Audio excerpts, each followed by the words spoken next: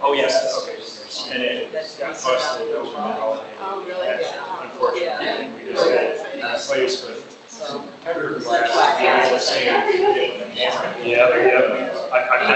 I was curious about the pay. Yeah, no, like you can seriously hit it like no matter where at it, like you hit it on the corner. See the glass. Or any like outside it. That's right. But I know we have an actual president. Yeah.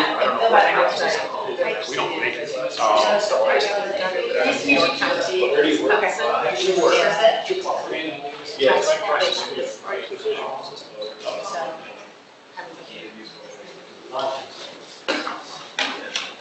So some of you may have been with us for the first talk in our series this year.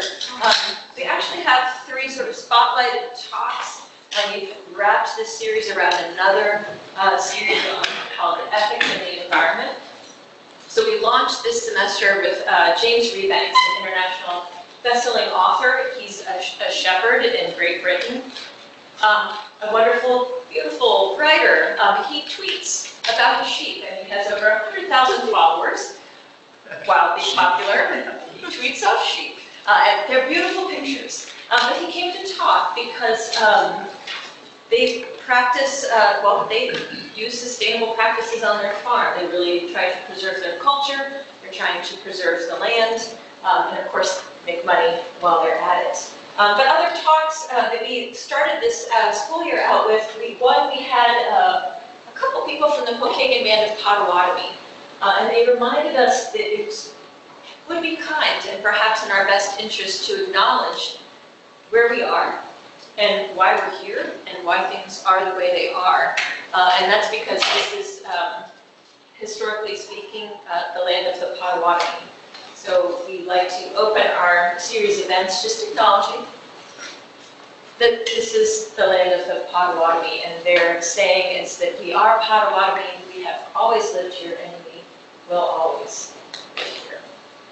So we thank them for participating and coming to campus, but also sharing that perspective with us. So that said, I'm going to stop standing up here, and I'm going to enjoy the talk. So it's my pleasure to introduce to you tonight 2 creative, motivated, driven people that I've had the pleasure of talking with and getting to know a little better this year.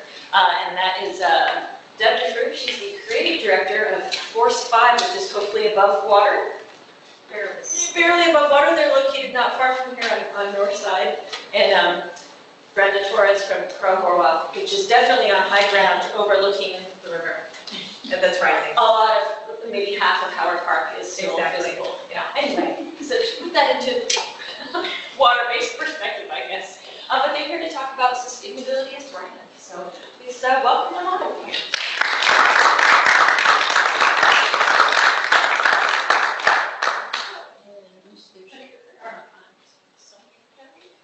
So the way we thought we'd do this, I mean, brand and sustainability seems a little disconnected, but it's really not. And so I think we're going to start, I'm going to talk more about the brand piece, and Brenda's going to talk more about the business side of that. So we'll just kind of get started. I'll jump right in.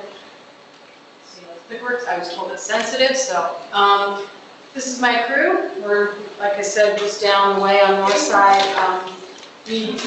I had to show this just because it was kind of a cool situation. Land's End Business did a feature on our company in the January edition. So we were featured as brand experts in their magazine. And so we got pampered for, kind of pampered for two days of video shooting and photography. So this is one of the shots that they did of us that I really like. And I've seen that right. This is me. Started my business in 2000. I'm the president and a certified brand strategist at Force 5. That's my pup, Sophie.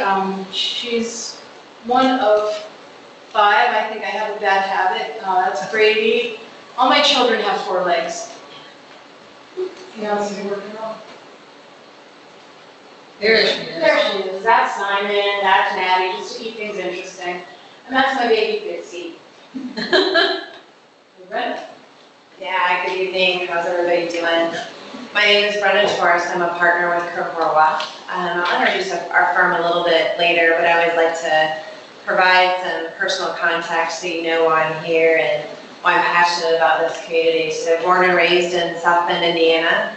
You're going to see here that I went to play high school. That is a Colonial. So I found out today that Deb actually went to Adams, so she's an Eagle, so I think we're rivalries. I've always stayed in this community, so I attended college at the University of Notre Dame, majored in accounting. And I've had an opportunity to work at Crowe since the inception of my career, so that's just over 24 years. My passion are my 3 children that you see here. Furthest to, I guess, your left, that would be Austin. He's my oldest, he's at Notre Dame. To the far right is my other son, Anthony. He's going to go to Western Michigan. And then my daughter in the middle has also informed us that she's going to go to Western Michigan.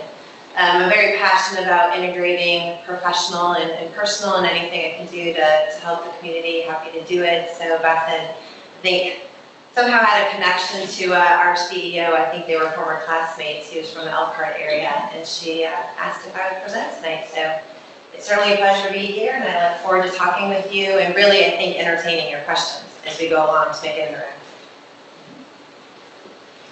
Okay, so I'm going to cover, again, more of the brand piece. So discovering and developing your brand. That's where we start.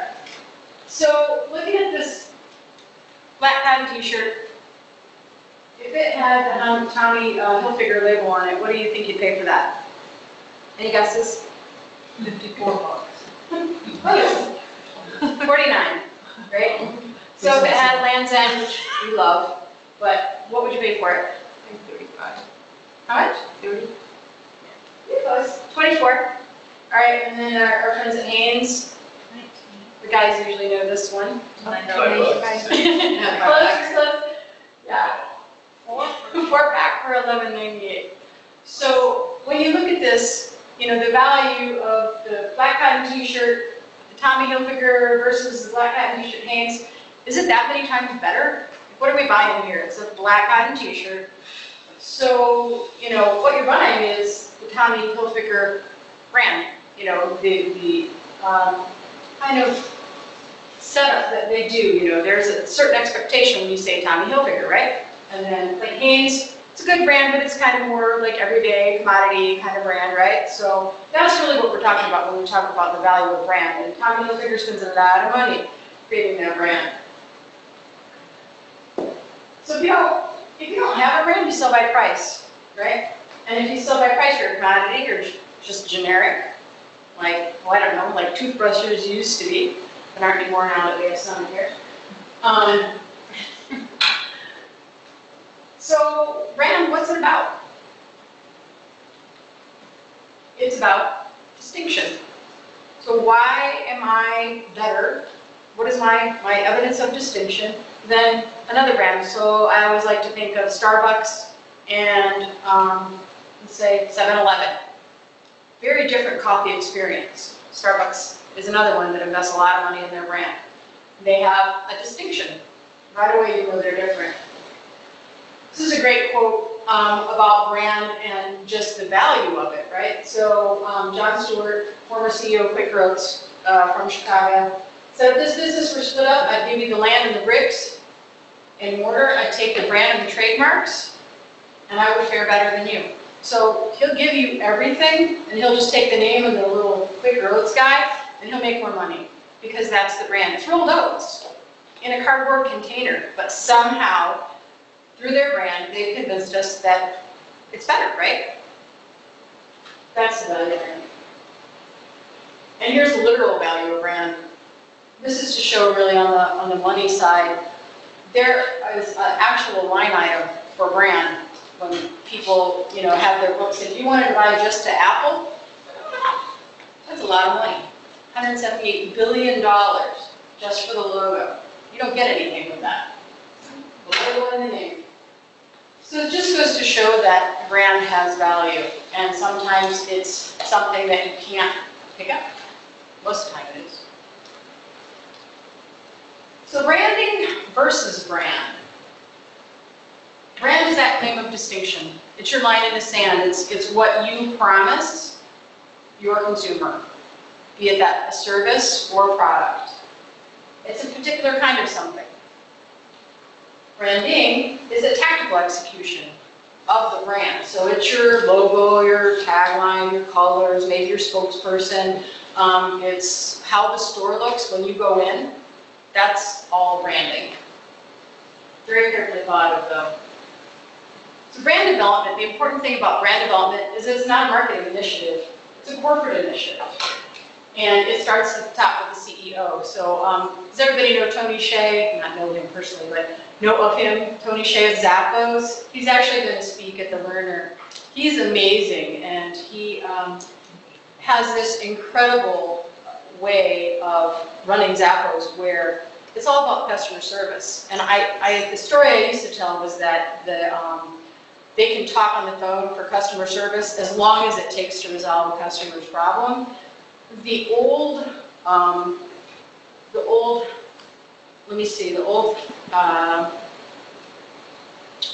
searching for the word, time that they were on the phone, so like, it was 3 hours, right? And so that used to be like the gold standard. Somebody said, oh, I was on the phone with the customer for 3 hours.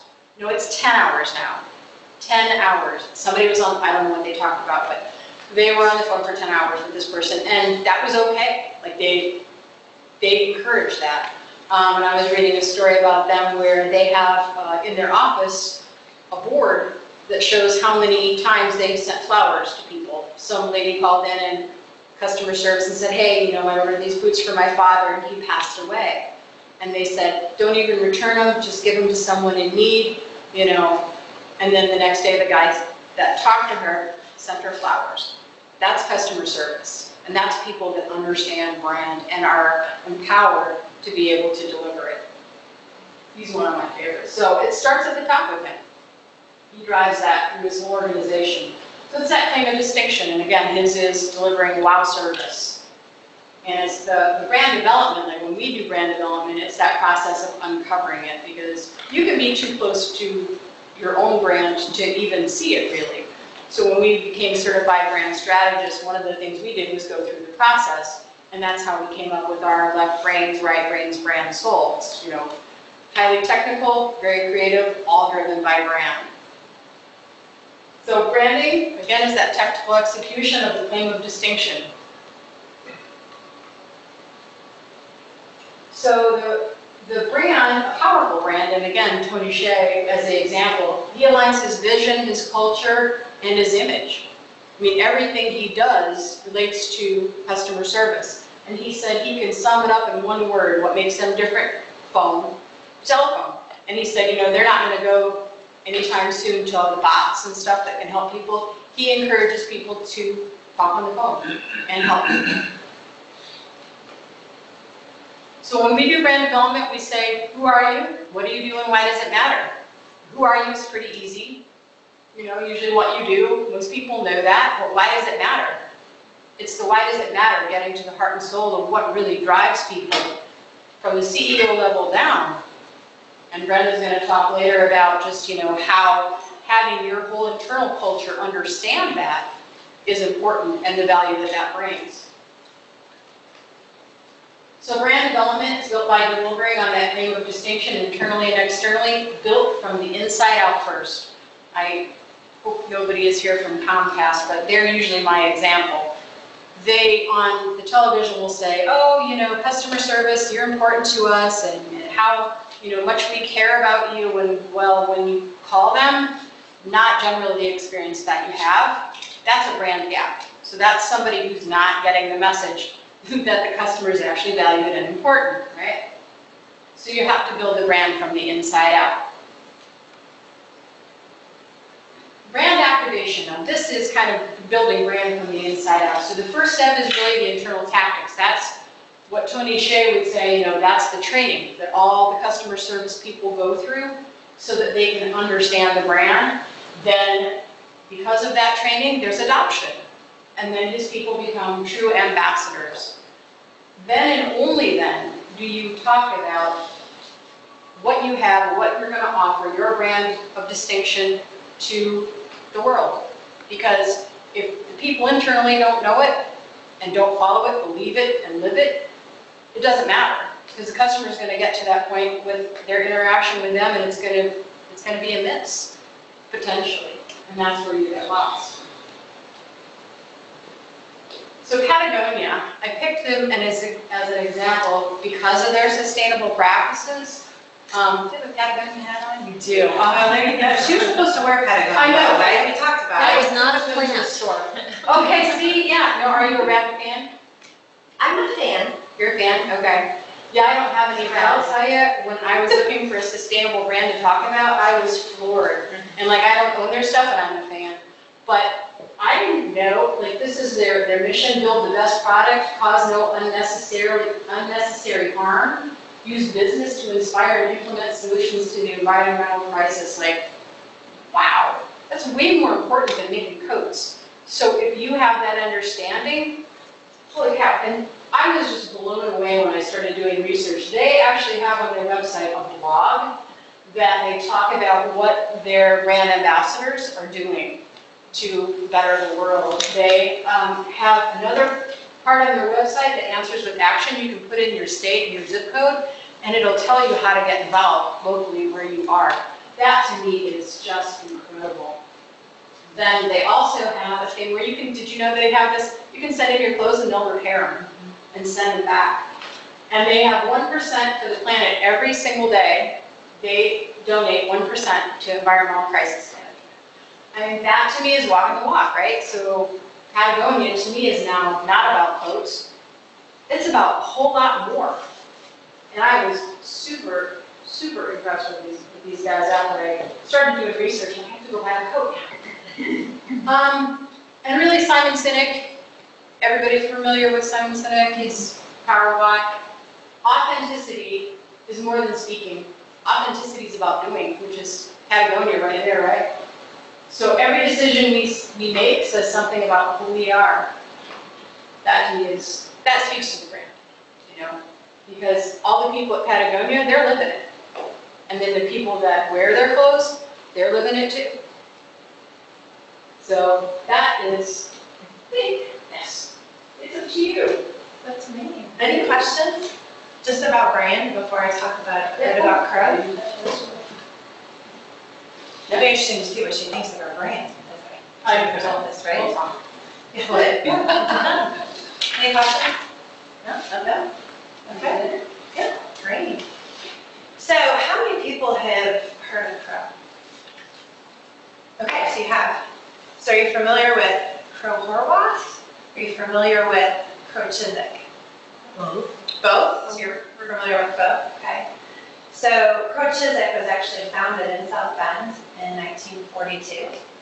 There was the head of the accounting department at Notre Dame, Clete Chiswick, and Fred Crowe Sr. actually formed a partnership. So Crowe's actually been in business for over 75 years.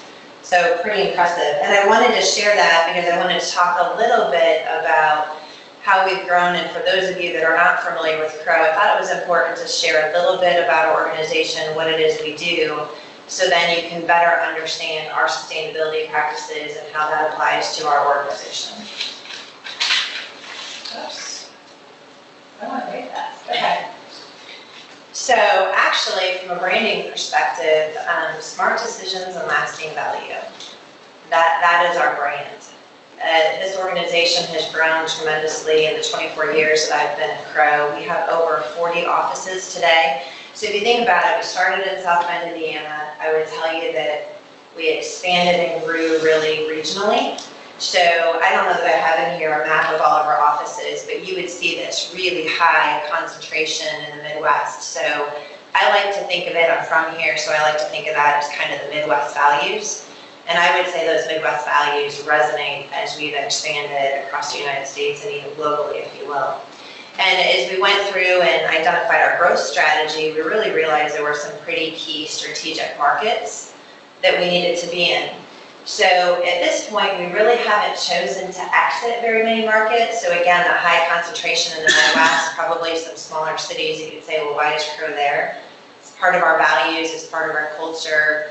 It's, you know, we had reasons we invested in those geographies to begin with, but as we expanded and grew, we've grown nationally. So anyway, we have more than 4,100 professionals. Actually, the slide was just recently updated. So we have certainly grown tremendously. We are the 8th largest public accounting firm in the United States. So we've got your gamut of, what you would expect from professional services, public accounting firms. You've got tax, you've got audit, you've got advisory services, we've got risk, and we've got performance. So we do run a full suite of services that we deliver. I'm actually in our audit business unit. So I've always been an auditor. Some organizations embrace auditors. Maybe it depends on where you sit in the organization. Others, I think, treat auditors like we're their enemy. But one of the things that I think it speaks to our culture and our values, so 24 years at Crowe, and I probably feel like I've had a number of different jobs and opportunities within the organization. So I've changed areas of expertise. I started out primarily in manufacturing and distribution. I had a hodgepodge of clients as well. I audited an insurance agency, a law firm, some HUD projects, but we're really about deep specialization. One of the things I always did in the summer is I also audited our ERISA plans, so 401k, defined contribution, defined benefit, health and welfare plans. Audited those, and then about probably 8 years ago, I really got involved in statewide retirement systems. So those are actually considered governments. And I've really enjoyed that. And really, when you talk about sustainability and you talk about sustainable practices, it's really interesting to watch that through my particular client base. I've got a number of leadership positions. I've been involved and very passionate about diversity and inclusion, programming around women's initiatives. So it's really, truly been a great experience for me. And the reason that I share all of that, it's really not about me. I think it speaks to the culture and really our brand and why I would choose to be with the same organization for my entire career. So our brand, I shared with you, smart decisions and lasting value, and we did an analysis, and really that analysis, and Deb spoke to this, I think, a little bit, but we really looked at, started at the top for our CEO, but we really looked at our culture, our values. So we have values. They've stayed the same. We care, we share, we invest, and we grow. Care, share, invest, and grow. And it's funny because people have grown up in the organization and it just rolls off your tongue. Care, share, invest, and grow. We also surveyed our clients. So what do our clients have to say about us? And frankly, what do our employees, what do our people have to say about us? And we put all of that together as well as a market analysis, and that's where we came up with smart decisions, lasting value. We believe that if our people take care of our clients, then our firm's going to grow. And it'll take care of ourselves. And our responsibility is then for us to take care of our people, right? So it's that intersection. We were recently listed as one of the 100 best companies to work for by Fortune magazine. That's the first time that we've ever been honored with that distinction, so certainly proud of that as well. And then sustainability, and then I'll get into how sustainability applies to Crowe. So one definition, ensure global development meets the needs of the present without compromising the ability of future generations to meet their own needs. I think that's very important.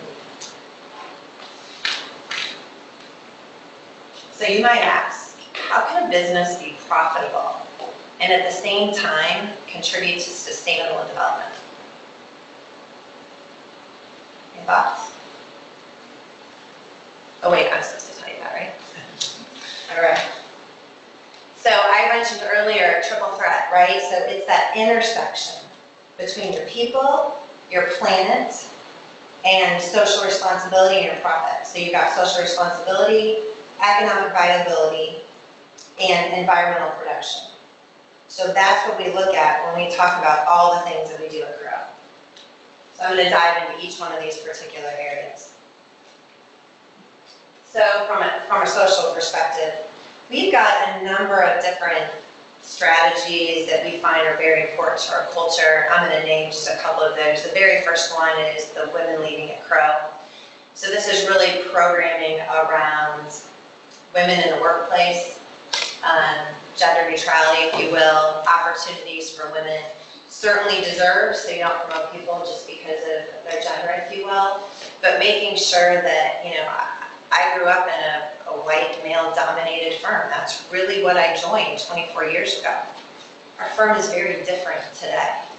But in some cases, you've got to make a conscious effort to make investments to change that, right? And to make sure you're focused on those initiatives. And it really starts with on the college campuses. So places like IUSB in terms of the type of people that we want to hire. We have a number of different people resource networks. So African American, Asian, gay and lesbian allies, and Latino. So again, we're looking to develop this very inclusive environment. We want everybody to come to work to feel like they can show up and be who they are and feel accepted for who they are. And that's very, very important to us. In addition, if you think about healthcare, you think about your traditional benefits, right? So you've got your paid time off, your parental leave, which includes both the women and the men. You've got all the different benefits, healthcare, that sort of thing. But in addition to that, we are really focused on incentivizing our individuals towards health and wellness. So how can we incentivize people? We've set up portals where you can actually go into the portal and log what you're doing to contribute to your own wellness. And you can earn gift cards, you can earn points, you can earn money towards contributions, towards gym memberships and that sort of thing, because we believe that your health and your well-being is very important as to how you show up to work each day. Community involvement. So we recently celebrated our 75th anniversary, so we made a goal for ourselves. We want to contribute 75,000 hours of community service within a year to celebrate our 75th anniversary. And I think we're a little over 60% of achieving that goal. And in addition to that, we recognize the contributions that we're making to the community. And so therefore, you get paid time off. And we develop these community service ideas and events and allow people to sign up and participate in those because we feel very passionate about giving back to the community. And then in addition to that, when you want to build a sustainable environment, you've got to reinvest in your people. And I think many organizations do this, but we certainly invest in learning and talent development. So the curriculum that we offer through Crowe Horwath University, I'm actually the dean. This is kind of fun. I'm actually the dean of a college. So I'm the dean of the Audit College within the Crowe Horwath University. So I'm in charge of that curriculum as it relates to our audit and insurance practice. And so we need to make sure that we either develop the curriculum internally or we offer the opportunity for people to go externally to get the training that they need, both in the technical skills as well as in those soft skills. Oh, this is my favorite. So we have this mobility policy, and I didn't know if I was going to embrace it at first. So one of the big things we did probably the last couple of years, and these ideas really come down from our CEO, Jim Powers. He's very, very impressive. But where to work and what to wear. So I told you we have over 4,100 individuals. You are not required to come to work every day. You do not have to come to an office every day to work. It's really about how effective you are. We want to measure the outcomes and not necessarily measure the inputs. You don't have to show up at 8 o'clock and work until at least 5 or after. So the organization trusts you to understand your role, your responsibility, how you're going to get your work done, and you can choose where you work. I have an individual that I work with here locally in South Bend. She's managing a lot personally right now. She is driving her kids kind of back and forth across town to a different school district. And so we needed to work on a client together. So you know what we did? Out on Elm Road, there's a really great library there. And we reserved a room and we worked at the library in our sweats. It was great. So it wasn't about how we showed up and what we wore, but it was really about the outcomes of that time spent together being very effective serving a client. So what to wear? I didn't know that this was going to be such a big deal. But we also changed our dress policy. So when I first started at Crowe, we were all professional. So whether you were in the office, you went to the client, it didn't matter the industry for that particular client, we dressed professionally. Then we went to, like many organizations, then we changed our culture a little bit in terms of what to wear. And we said, okay, well, if you're in the office, you can be business casual. And if you go to clients and they're business casual, then you can choose to be business casual as well. Now we have a very robust and pretty large financial services practice, so we go to banks a lot. Many of the banks are still professional, so those auditors are going out in the field and they're still wearing professional attire. It used to be that on Saturdays in public accounting, there's this busy season and many people work on Saturdays. So maybe on Saturdays you could wear jeans, or if there was a special event to raise money for a particular organization, you could wear jeans. Well, now you can show up in jeans every day. You still need to be professional, so we can't wear tennis shoes. You need to make sure you look professionally, but I didn't wear jeans today. Actually, I did this for all of you. I'm not a big jeans fan, but I've embraced it. I feel like as a leader of the organization, I need to show up each day and show everyone that's around me that I've embraced that policy. I'm very supportive of that policy, and I'm going to go ahead and emulate that policy and show my support for all of the people that work for us.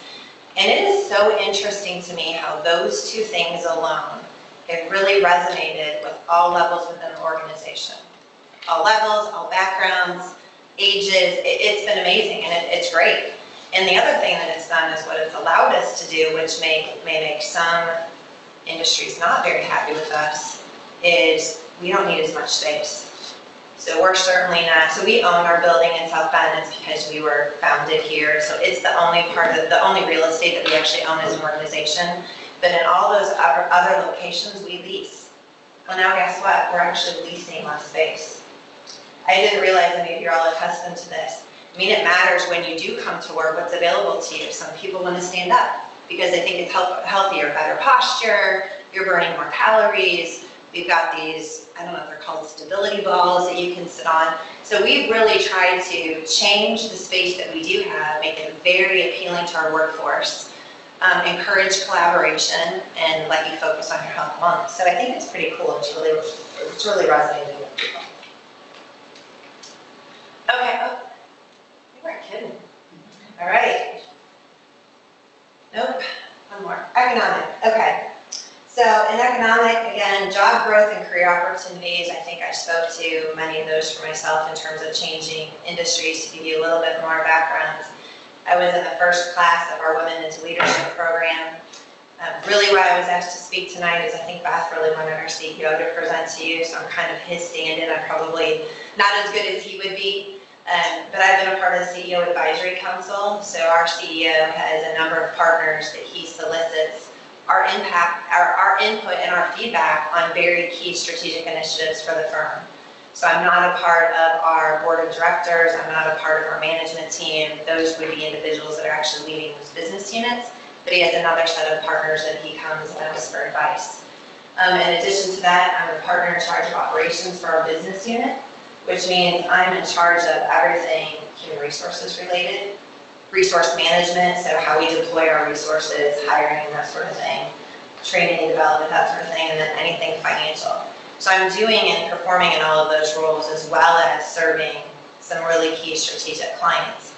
And so I think that's why that's important is when I first joined Crowe, I thought, well, this is what you do. You get an accounting degree, you go into public accounting, you get your CPA, and you leave. I totally would tell you that was me. I was that person. And life happens. I had a child when I was 22. I was a single parent. I had this white male-dominated firm and embraced me with my biracial child. And it then became home. My family expanded.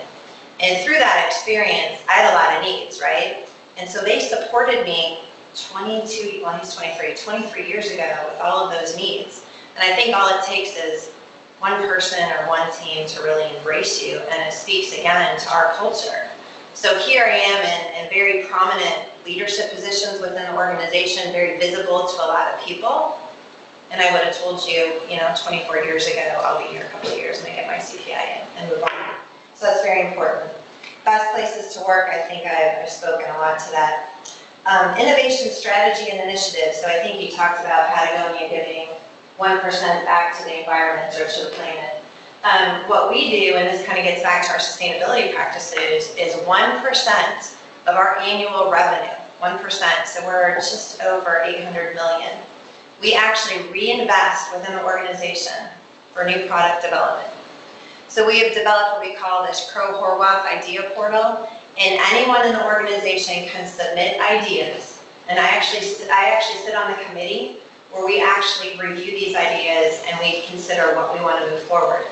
Some of these ideas can be as amazing as we have a new product that we want to develop to sell to our clients or future clients. And some of them could be things like, hey, I think we need to do something different in the office.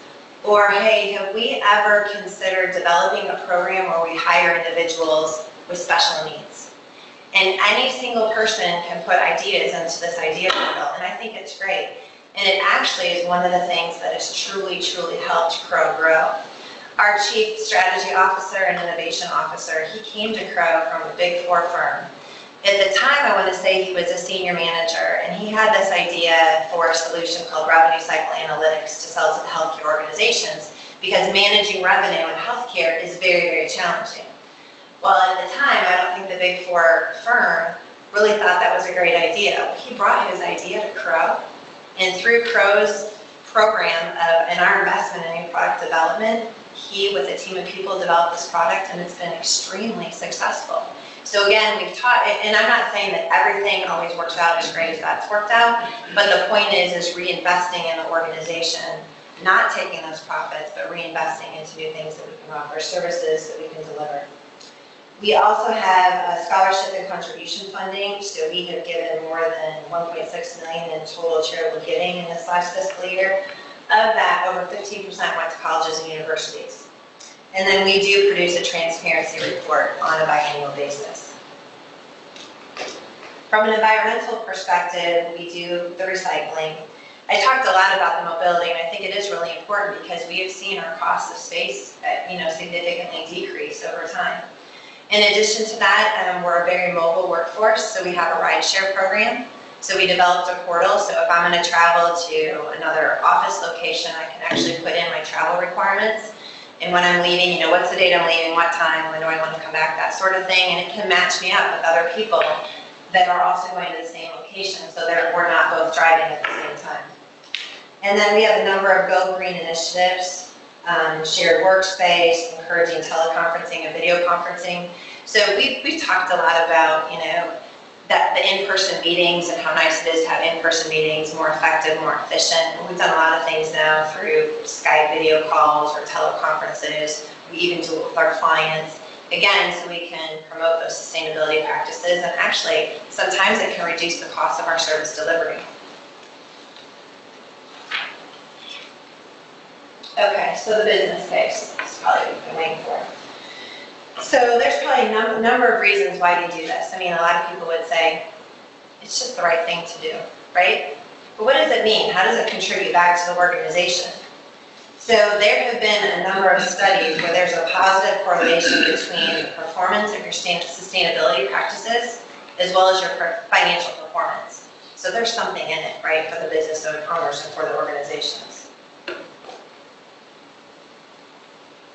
So what do executives think? In 2014, the State of Corporate Citizenship study executives were asked what dimensions contributed to the company's success, and here's what they said, and I'll just name a couple of these. 69% said programs to increase employee diversity. 65% said sustainable use of resources, employee volunteer programs. 64% philanthropy, oh my God. Philanthropy, yeah. Oh my gosh, and corporate giving. And then 62% to recycling programs. So again, you're seeing sustainability practices where they're seeing a benefit to this in terms of the company's success. The other thing that we're finding is there are becoming some legal requirements. So it's not unusual for the United States to follow what's going on over in Europe. So the European Union back in 2014 required large companies to prepare non-financial disclosures on sustainability topics. France has had these requirements in law since 2015 and in Denmark since 2009. So the United States is kind of a fast follower, if you will. So the SEC has issued a concept release regarding public company disclosures related to sustainability. I think in the future they're probably going to ask for some assurance relative to those sustainability measures. The IRS has gotten on board and they're issuing rules to increase profit transparency. And then even from a Bloomberg perspective, when you look at the number of investments, you're going to find sustainability indexes and you're going to find indexes on ESG in terms of how that organization measures in terms of their ESG performance. And that's going to matter in the capital markets. And then a lot of what I spoke to is this really increases employee engagement. If you think about wellness programs, volunteer opportunities, mentoring, giving campaigns. So there have been some studies, and disengaged employees cost organizations between $450 and $550 billion annually. Think about that. Think about organizations that you either worked for or had visibility to, and the impact of disengaged employees. What do you mean by disengaged? I would say just not invested. So you come to work and you see it as a job and not a career. You're not passionate about the brand of the organization, what the organization stands for. If you think about, Deb was talking about tone at the top, starts with the CEO, it resonates with executive leadership. If you don't buy into that or you don't align to that, you're probably not going to be very engaged in what the organization is trying to do.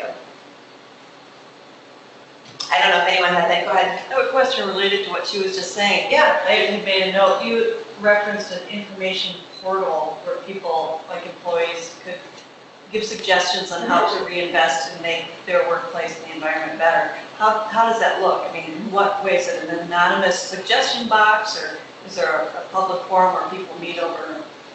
Yeah, so you're talking our idea portal. Yeah, So you can actually submit under your own name or you can submit it anonymously. It's to your choice. I prefer when they submit it under their name just because if we have a follow-up question, sometimes somebody can give an idea and you may not fully understand the context or the business problem that they might be trying to solve for. So it allows us an opportunity to seek to understand what is it you were trying to achieve, or maybe there's a larger underlying issue that you're trying to get at. But so it's not public, everybody doesn't have visibility to that. So what you have is kind of an executive leadership team that looks at all of those different suggestions. Some of them are very specific to the services that we deliver or the industries that we serve, and others are very kind of HR related, office centric. So we make decisions. So some of them we say, you know what, this is a great idea, we already have something in process. Sometimes they just don't have visibility to something that's already going on. So we already have something in process and they don't have visibility to it, or they may have missed a communication. So we might have to get back with them. Other times we have to get back and say, we're not going to move this forward at this time. Some of them will go right into the pipeline for new product development or new business development. And so there's a process to basically request funding to kind of kick something off the ground. And then I think the ones that relate to, I'll call them like HR or people policies, we need to talk amongst ourselves in terms of those leading the various business units just to see how different ideas affect different people. So for instance, I'm trying to think if I can come up with an example. There are pockets of our practice where you have individuals that travel quite a bit. And so we offer some additional rewards, it's a Road Warrior program. If you want to then apply that Road Warrior program more broadly, you have to identify the impact of the entire organization. And that impact may be that you have a whole subset of your organization that's already on the road and they're already getting benefits. So unless it's escalating those benefits to them, they may not be very excited about that. So it's really good to make sure you understand how each of the business units within the organization functions, what's important to them, as you roll out new policies, new ideas, and that sort of thing. So that's why we bring a group of people together. It seems like that would be a key to engagement. Yeah, I think it is key, especially for those that feel like, they've been empowered and can actually, make a contribution that's very tangible that they can see. I mean, I'm sure things like the stability balls and the stand-up desks probably came through the idea portal. And it was those people that were really, really passionate. Either they worked somewhere else where it was offered, or they had that opportunity at home, so they're pretty passionate about it. And now in many of our offices, that's the design that we have. So it gets back to what the people want. So you can see here, if you're highly engaged, you can see the results here: greater profitability, reduction in absenteeism, and an increase in productivity. And that's really what you're looking for as an organization. Is a business unit an employee or a group of them?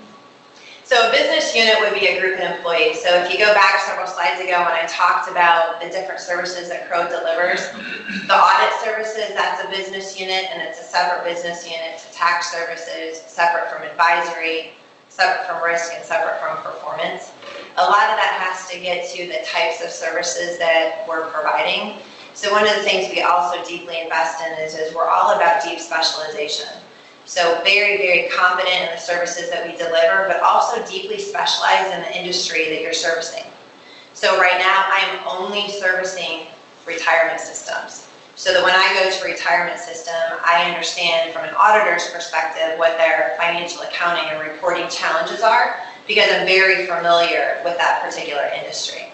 So that's what I mean by business units. Does that help? Yeah. Yeah. And then again, if you're taking care of your people, then your people are going to do a better job of taking care of your customers. And if you're taking care of your customers or your clients, it's likely you're going to continue to grow. And that's part of what builds a sustainable practice. The other thing that's very interesting is, you know, I think today things have changed a little bit. Oh gosh, I keep flipping this forward. And there have been a number of surveys, this is just one of many, where all things being equal, you have prospects, individuals, you know, out there who are saying, I would take a pay cut.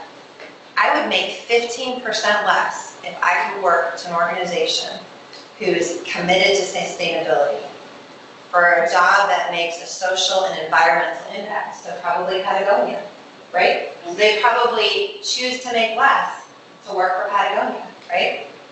And then, or to work for an organization with values like my own. And I think, again, that's what kept me at Crowe, or has kept me at Crowe now, what will be a lifer, likely as a partner.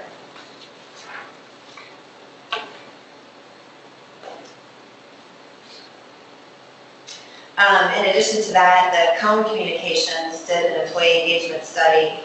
They actually differentiated between all employees and the millennials. The workforce by 2025 will probably be at least, a majority of the workforce will be millennials. So again, in this particular study, when you think about opportunities, people are considering the company's social and environmental commitments or deciding where to work. They're going to work for socially responsible organizations, and they're going to feel loyal when that company is invested in the same values and the same objectives that they hold.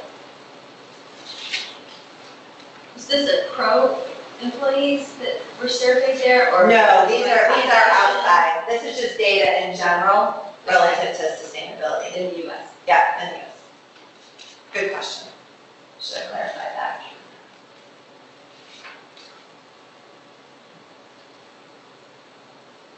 And then consumers can demand it. So it gets back to, you know, where are you going to buy your products from?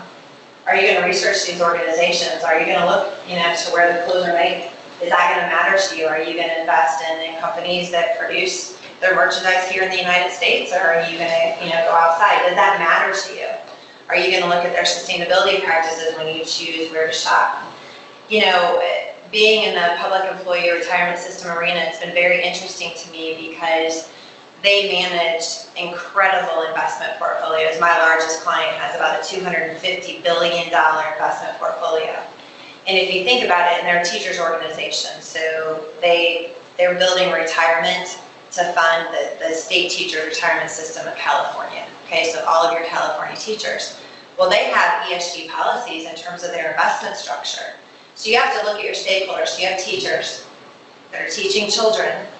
So they have passed policies that they're not going to invest in organizations that do business with cannabis or with guns or whatever the stakeholders are passionate about. So they will make a decision, or at least contemplate a decision, as to whether they want to divest in a security that is profitable to fund future retirement because of what that security stands for. And that's pretty powerful. Very, very powerful. Because it speaks to, again, it speaks to corporate governance. So you see that in a lot of different organizations in terms of what's important to them. And I think from a public accounting perspective, there's going to be opportunity for us in the future, again, to provide assurance on these sustainability practices.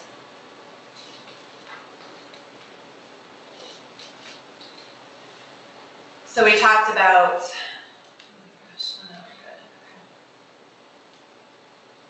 where am I about this clicker? All right, so again, I talked about Bloomberg collecting data, and customers using that data has more than doubled since 2012.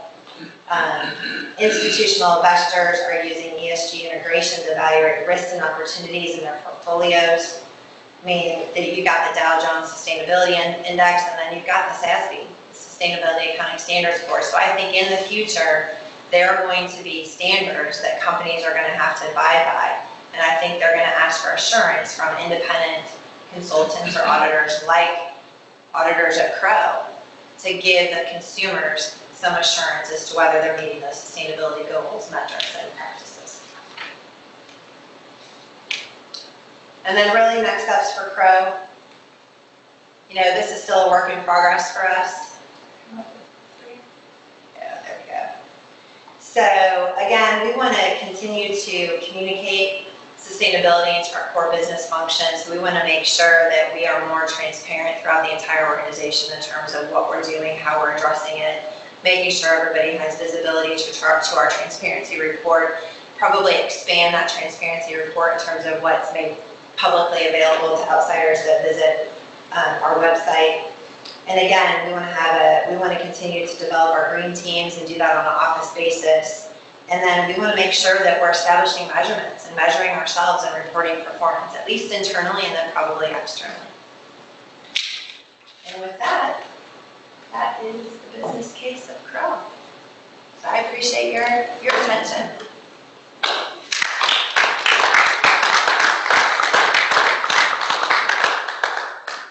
So, I'm going to take privilege of the floor, which I like to do in these sessions. We're going to pull some chairs up. I'm going to poke at a few things that they raised and sort of rushed over and see if they can offer us a deeper dive in. So let's grab some chairs, and then you'll get to ask questions too, which you've already done. Yeah.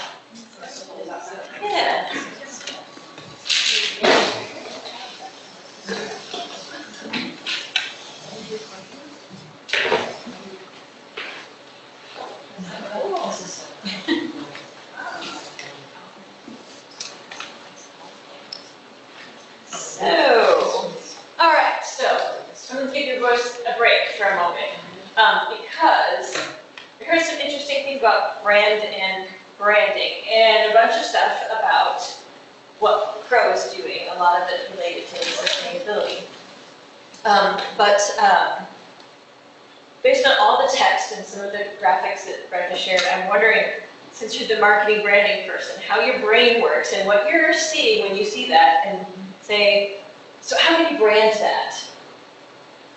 What would you uplift or highlight? So we're talking about sustainability as brands. We heard a lot of sustainability, we heard a lot of brands. Can we bring those together? Well, I think the important thing is that, you know, the attraction of employees and the longevity. I mean, that really speaks volumes to the people that go there. I mean, they all have a like mind, so they're building their tribe based on what they're offering. And I think, you know, the stuff that you talked about, it was like, okay, the millennials care more now about the fact that your company's going to make a difference, and that they look internally to make a difference in your life, like they did in yours, and you stayed there, right? So I think that it's, you know, it's that attraction and engagement of the employees that keeps them long term, and that's like you said, you know, you go from the inside out. So you're attracting people, and they're staying for a long time. They're happy workers. You're going to keep growing the business. Chris, let me add to that too, to kind of bring it back to the Crowe business case. When you're in a professional services firm and you develop relationships with your clients, if it's a positive working relationship, one of the things that's really important to our client base is, I want to see the same faces. So I want the same team to come back the next year, especially from an audit perspective. You know, you're getting to know the organization, you're providing services to them. You want to make sure that your auditors are understanding the business, understanding the internal controls of the business.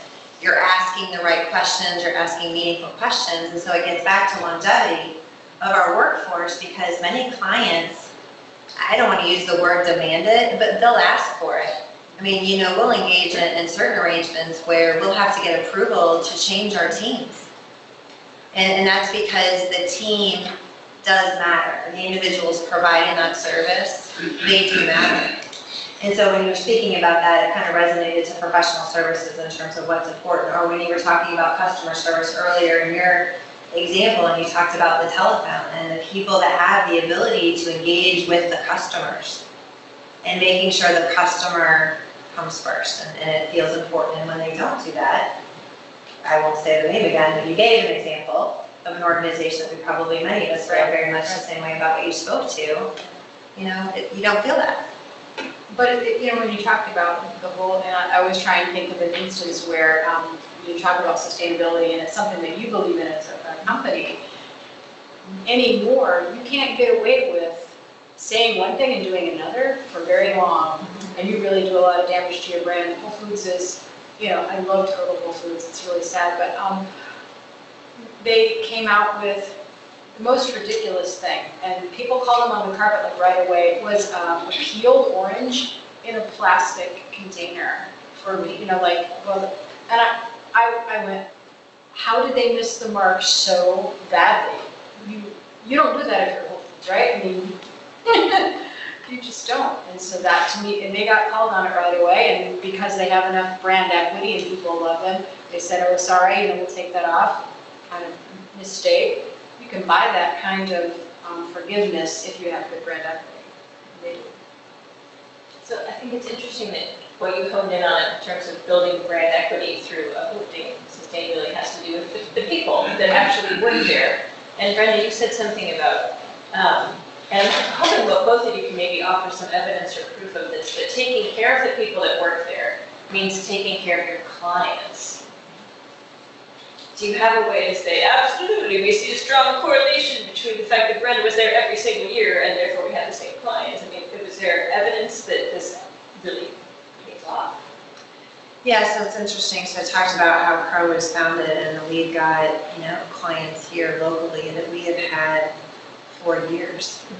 You know, and there are people that have moved on because we have people that retired. You know, we have a lot of partners who start here and they've either relocated or they've retired and they're still clients.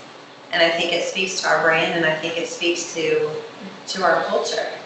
So I actually have a situation that is just happened recently where an organization similar to an organization I'm auditing, they're in a bind and they need a new auditor. And I'm not kidding when this happened, but there was an auditor sighting. So we entertained a meeting at a prospect and that information was shared with my client. And my client was very concerned about me diverting my attention to another organization because they like the attention that they get today. So much so that I recommended to both their CEO and their audit committee chair that they talk to Crowe's managing partner of our business units or audit business unit and our CEO.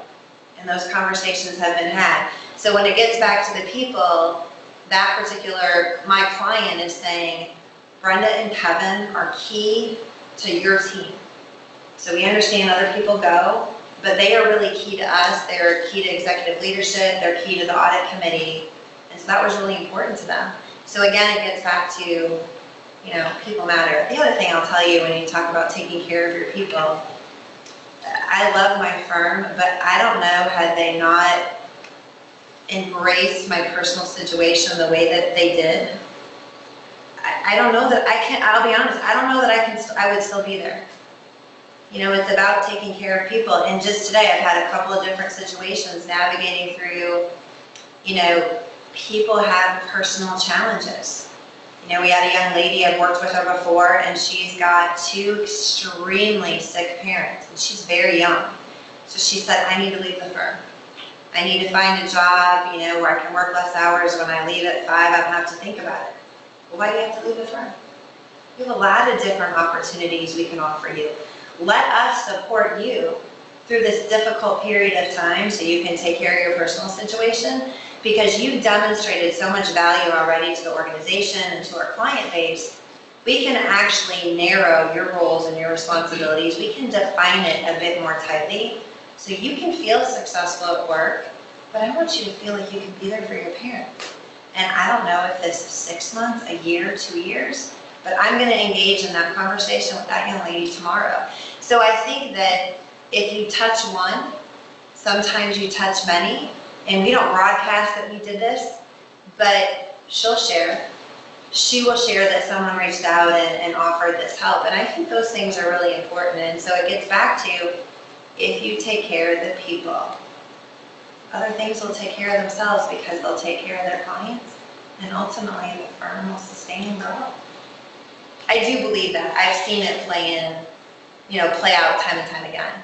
And I have the opportunity in my leadership role to sometimes make that happen if I get wind of something going on. So I guess on a lighter note, then I have one branding question, and I'll open it up. I'm not sure, I get that I want to be cared for at work, and people recognize it, like, I have needs that need to be met, but I don't know if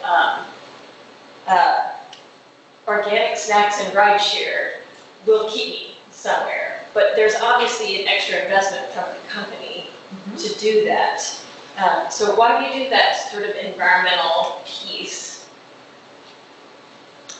You know, it's interesting. I think part of why you do it is, do I think it's going to keep people there? I don't. Nobody's going to stay at Crowe because we provide organic snacks. They're just not. Frankly, we're not going to keep people at Crowe because we like wear jeans. But I think it's not one thing that we do. I think it's collectively all of the things that we do that really make their organization. And I think that's a part of why people stay. And I think you have to be very socially aware of what's important to people today. We will not be sustainable if we don't have people. We're selling some products, but we're selling people. It's our people that make us grow. So you've got to make them happy. And, you know, public accounting is known to be a pretty tough and demanding profession. Some of our business units, they have a very high volume of travel. So what do you do for people? I've had situations where I've personally paid for employees that work for me to bring their families for the weekend if we've got to stay 2 weeks in a row. Do you know how much, it was not a lot for me, but do you know what it meant for them? I mean, it's just those little things. So again, I think you have to look at the person. I'm at a different stage of life today with, you know, 3 grown children, almost all of them out of the house, than I was 24 years ago. So I don't think it's an individual thing. It's rideshare, it's the idea portal, it's recycling. But it also talks about who we, you know, what we stand for. And frankly, when we go through a proposal process and when we're bidding on new work, it's not unusual, especially in the public sector, which is what I serve through these PERS. It's not unusual because sustainability is important to them. They want to know culturally, am I doing business with someone who aligns with my practices? My values, my practices, my sustainability, do we align with one another? And I think in many cases we do. Is that Rickenberg your CEO? I mean, is that where his head? Oh, I think very much so. I think he's, it's interesting because I think that he is one to push forward ideas, but they don't have to be perfect. You know, so we don't have to fully develop a new idea before we, you know, it's kind of like we've got to be task forward. You know, when he first, you know, when he first put out mobility, those that are more senior in the organization, and that's just not the way that he worked, oh my gosh, they struggled with that. Well, how do we know they're working, or how do we know that they're engaged? I work from home a lot because I travel quite a bit, so when I'm here, I work from home. I always feel engaged with people. Somebody's IMing me, I'm on the phone. I mean, it's like this kind of virtual world. So I think it's just recognizing that the world has changed and technology has advanced us and helped us in ways, and now we need to use it to our advantage and provide that connectivity. But it's thought that it really starts with someone at the top. And again, it gets back to, I've now embraced the jeans. When I say didn't embrace it, it wasn't something that was my preference. And now I'm all about it.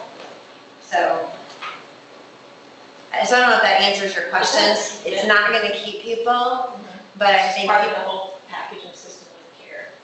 Oh, absolutely, absolutely. I'm wondering if you can speak about maybe some examples we might be aware of or have seen in terms of branding or brands that you've worked with. So you've uplifted Patagonia, so thank you. I talk about them a lot because they blow my mind with just their whole ethos and how they do business and how they take care of people that work there. They've gone through the videos on it and say, oh, that's it work, you know. What have you done in terms of, or seen, really effective to uplift the sustainability features as part of the branding, whether or not you say sustainability in it, how are you seeing that as being a branding bonus for people? Yeah, I mean, I think that it is something that, you know, it needs to be a belief, obviously driven from the top, and that you tell to the world, but you follow it. So, you know, I'm trying to kind of gather my thoughts around this, but I think that you're like-minded people, like the people that shop at Whole Foods and the people that buy Patagonia and all that, they buy into that idea. And so, you know, it's just everything that a brand can do to support that and be transparent about it and, you know, live it, really.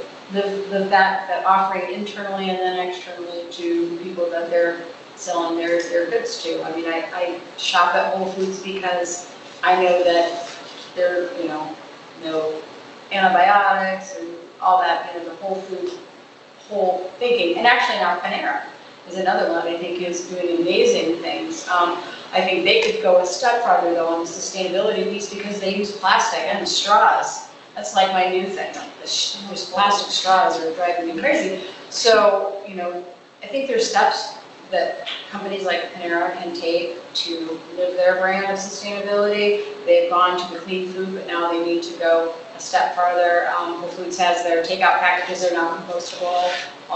You know, so it's things like that. It's always keeping your eye on the whole part of a company and making sure that you're sustainable every single place you can be sustainable.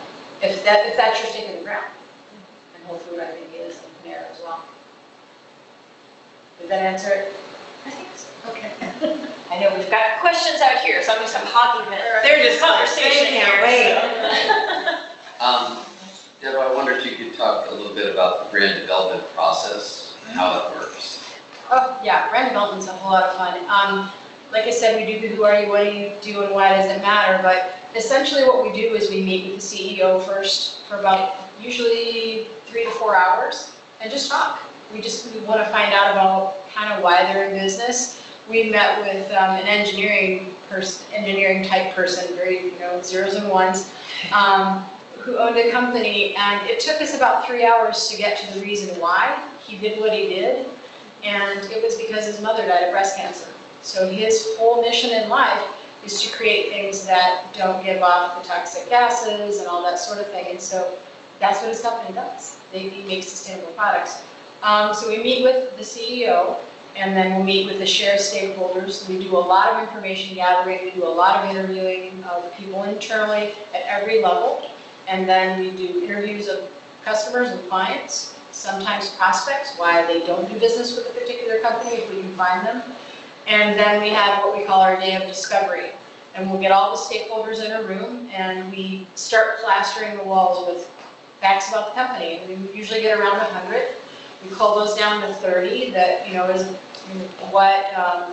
this a possible thing that would make you different? In your case, it would be like rideshare and your mobility. Yeah, that would make you potentially different because you're trying to distill down the differentiation. And so you get to like 3 to 5, what we call UVPs, or unique value propositions. And you say, okay, you know, out of these, what's your promise? And we build the franchise, the essence, and the positioning statement for the company. And really all of that is saying, you know, here's what we promise, here's who we are, and then internally we work with their company to train them.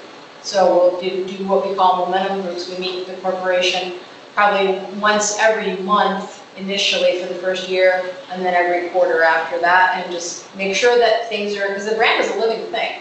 You can't ignore it. You know, you can't let go of customer service and just assume everybody who comes on board is going to be on, you know, on the right seat of the bus and that whole thing. So that's basically the brand development process. It takes, on average, about 10 to 12 weeks for us to go through the whole thing.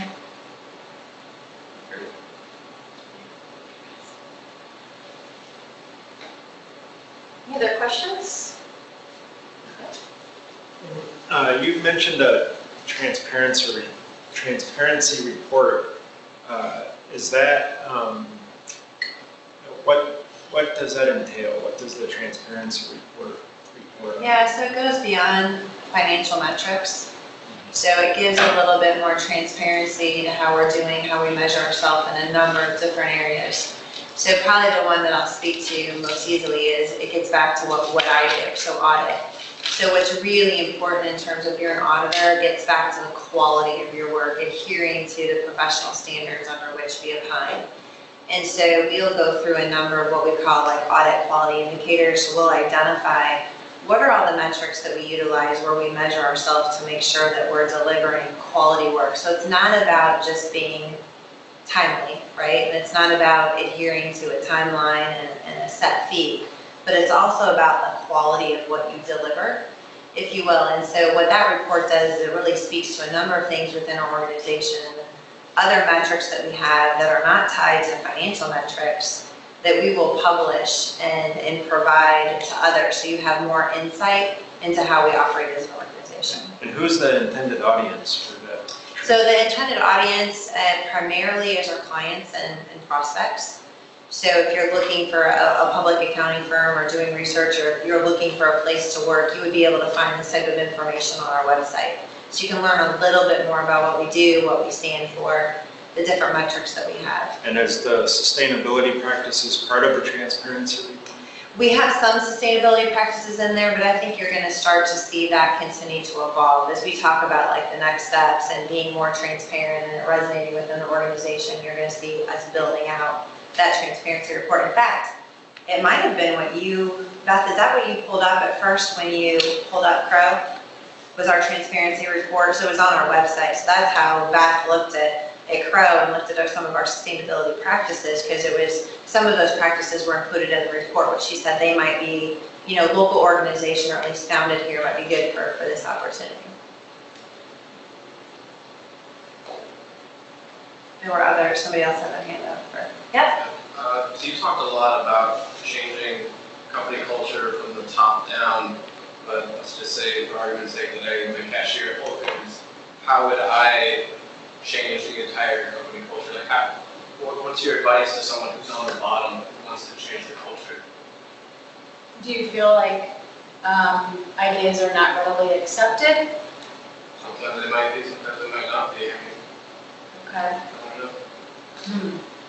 That's a tough one. I mean, because it is top down, you know, I guess I would suggest bringing ideas to whatever level you can get to and speak to, and seeing if they'll pass them up. Any good corporate culture, any culture that is worth anything is going to listen to the people that work there, you know, and take ideas, because great ideas come from everywhere, and if they want you to be happy, you need to be heard, right? So, yeah, I guess I would just say try, and sometimes I'd hate to say you don't want to be there, but if it's important enough to you to want to make sure that your ideas are heard, then it would be a consideration as to whether that's the right place.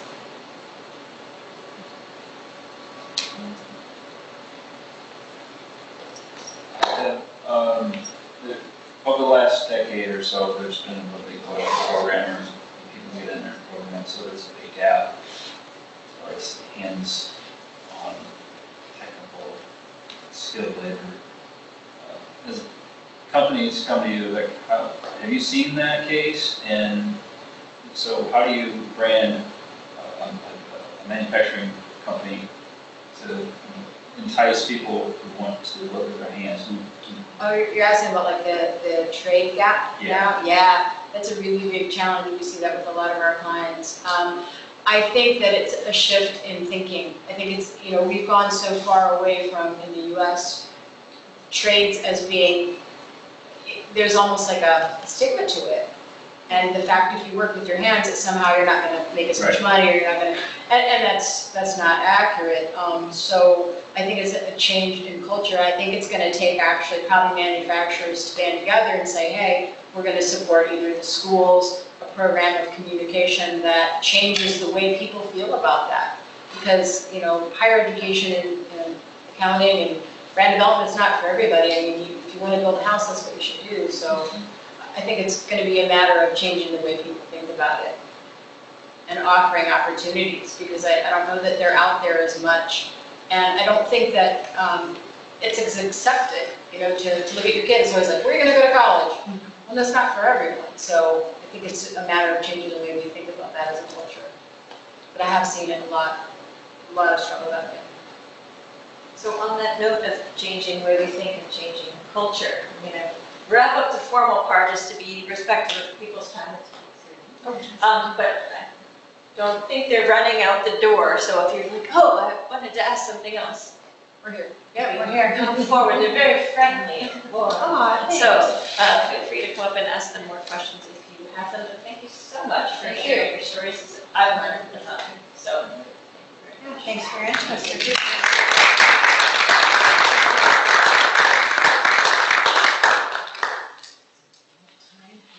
And we'll be here next week, same time, same place, different topic, except sustainability.